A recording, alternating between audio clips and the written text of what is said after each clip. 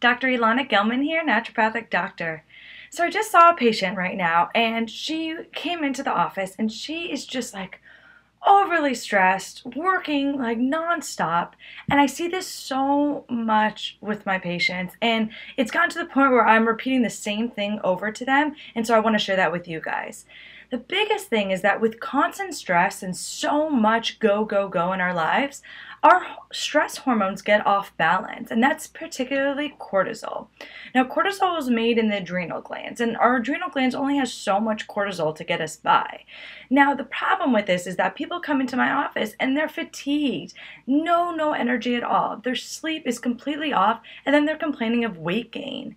Now, this makes complete sense to me why this is happening. They may be eating excellently, they may be exercising, but with the stress that they have, and it's imbalancing their cortisol rhythm, things are going to be thrown off and our body's just trying to compensate. So I always show them these graphs about what our cortisol rhythm is naturally like. So I've got a couple graphs for us.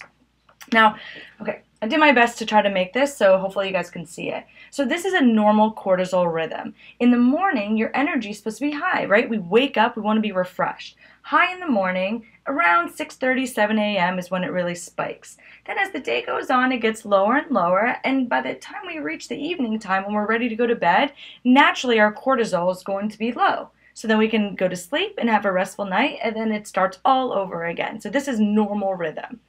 All right. What happens to a lot of people, though, naturally, with going, is that in the morning, it's very low. They wake up and you're not refreshed. And as the day goes on, it gets higher and higher. And then at night, you find yourself awake and alive, not ready to go to bed. And now this is just the beginning of an imbalance in your cortisol rhythm, okay? When you wake up tired and you're up late at night, awake. Now, over time, what this can turn into, and everyone's very different, so we do testing to see what your cortisol rhythm is like.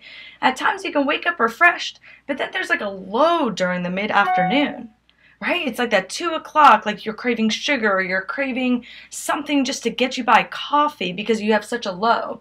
But then at night, you find yourself awake again, and then you finally get yourself to sleep after a couple of hours, and then in the middle of the night, oftentimes around 3 or 4 o'clock, you get another spike of cortisol. This is, again, just a cortisol imbalance. Now, over time, if you work, your cortisol rhythm ends up just being flatlined. And this is what we kind of call adrenal fatigue. Now, this is obviously not healthy. Now you're not refreshed at all, and you're just constantly tired. So our goal is, I'm going to find the first one, is to get back to this normal rhythm where you're refreshed in the morning, and then naturally your body wants to go to bed at night, and then we start that cycle all over again. So cortisol plays a huge role in the body.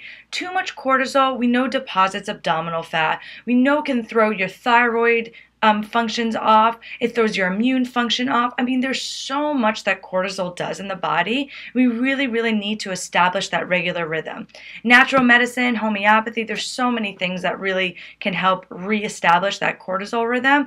But that is such a culprit of chronic disease and so much in the body. So I explained this to so many patients. I wanted you guys to have this information as well. So maybe you can look into also getting testing done to know what your cortisol rhythm is like, and just to get that back in balance. All right, that wraps it up for this week. Maybe I'll continue on cortisol next week if this was popular enough.